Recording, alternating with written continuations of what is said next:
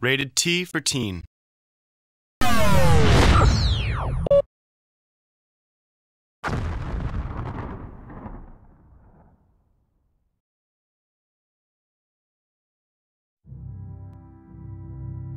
There is a history. There is a real history of World War II.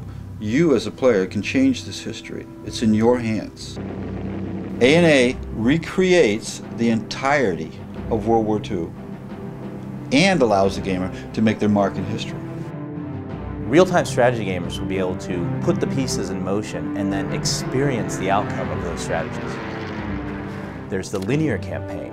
It features 24 missions, 12 for the Axis, 12 for the Allied. The Allied campaign follows the historical course of the war.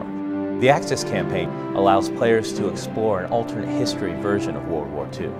One of the most interesting parts of the game is what we call World War, and it is basically a dynamic campaign, a turn-based strategy that sits on top of the RTS. This allows the player to play one of the 5 superpowers from the war at the time that America entered the war.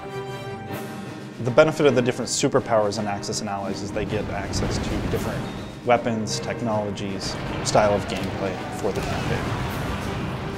The decisions that are made in the heat of battle become facts of history. What if the United States had lost the Battle of Midway? What if the Normandy invasion had gone wrong? What if D-Day failed and you had to live with that consequence? Now the beauty of Axis and Allies is you can actually explore these what-ifs.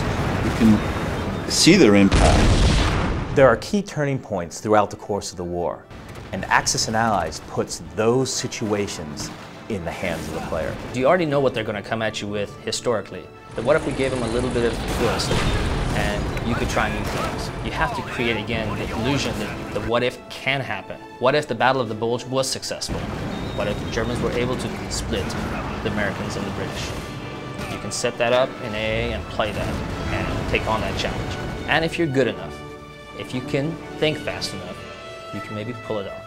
You get the chance to pit your strategies against real-world generals, and that's the ultimate challenge. This is history being caught in this moment, in this game. History being caught in a game. It's fascinating.